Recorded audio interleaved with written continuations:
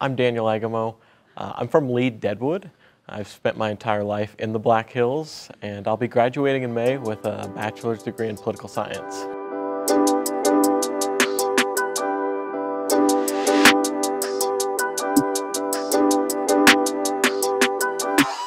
I graduated high school during COVID, and so initially I chose BH as a university close to home. But I found out that I love BH, and I fell in love with the faculty here and friends I made along the way. The person who had the biggest impact on me was Dr. Nick Drummond.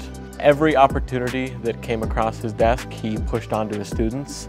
He expected a lot from us, but he nurtured a classroom of growth and collaboration. There is an incorrect notion that studying political science is debating and arguing, and that is simply not what the field is.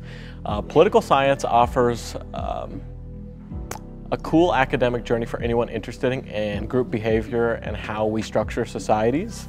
And there is a lot of diversity within the field itself.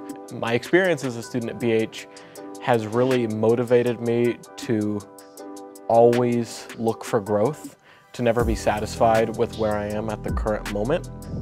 If you would have asked me 4 years ago if it would have been possible for me to graduate from college, let alone going to a master's program or a doctoral program, I probably would have thought you were insane.